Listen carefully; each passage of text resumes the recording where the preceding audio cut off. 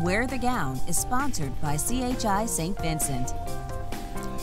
It's 6:18 right now, and today we not only wear the gown, we wear the Smartwatch, right? The latest models on the market for the high-tech watch can monitor your heart rate for a number of different things, obviously.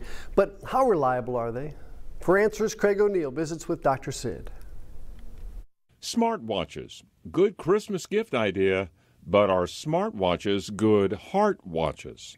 We are still learning what to do with this technology, but it's a good screening tool. That's Dr. Sid, interventional cardiologist at the CHI St. Vincent Heart Clinic off Canis.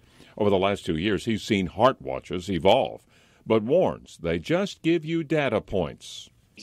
And these machines are not like, 100% intelligent. They cannot tell you everything. Example, EKGs. Yes, they're available on some watches, but Dr. Sid says better let the pros do it.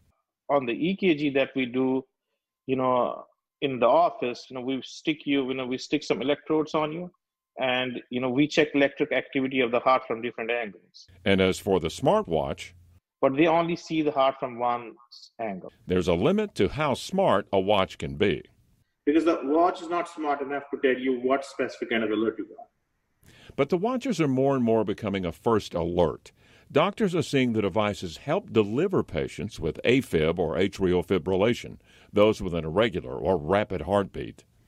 And this is going to bring a lot of, attention to a lot of patients who are undetected, preventing strokes and other complications. It's still the doctor's visit, though, that is your best ally. But the smart heart watch has its place now in medicine.